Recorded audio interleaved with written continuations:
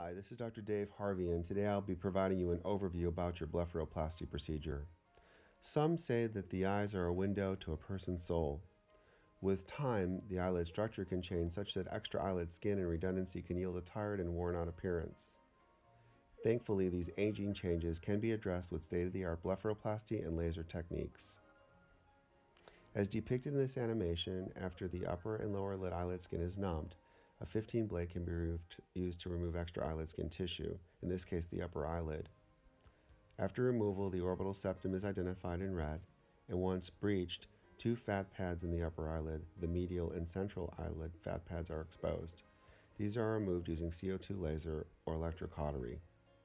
The orbital septum can be tightened with a CO2 laser, and a plastic surgery closure is completed. In a similar fashion, a traditional lower lid blepharoplasty can be performed. A 15 blade removes extra eyelid skin, again revealing the orbital septum in red. In this instance, once breached, there are three fat pads in the lower eyelid, the medial, central, and the lateral fat pad. These can be removed with CO2 laser or electrocautery. The septum is tightened and a plastic surgery closure completed. One can also use the same incision to perform a mid-cheek facelift. Now, there is another way to perform lower lid blepharoplasty. This is known as the transconjunctival approach. Using this modality, the incision is hidden just underneath the eyelid line.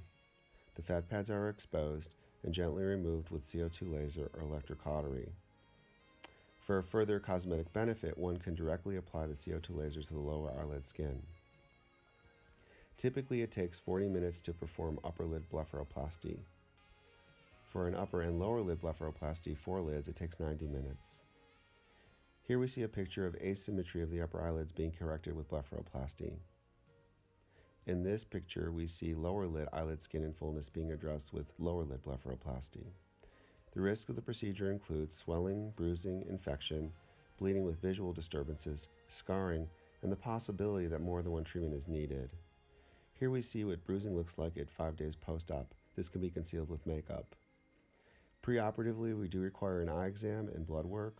Also, it's important to stop any blood thinners 1 to 2 weeks before your procedure. Ensure that somebody is able to drive you to and from the procedure and to take your medications as prescribed. Post-op care includes cool compresses, natural tears. Be aware you won't be able to wear your contact lenses for 1 to 2 weeks out, and to avoid heavy exercise for 1 to 2 weeks out. Thanks for your attention to our presentation on blepharoplasty. We look forward to seeing you at the office. And if you have any questions about this procedure, feel free to contact the number listed above. Thank you.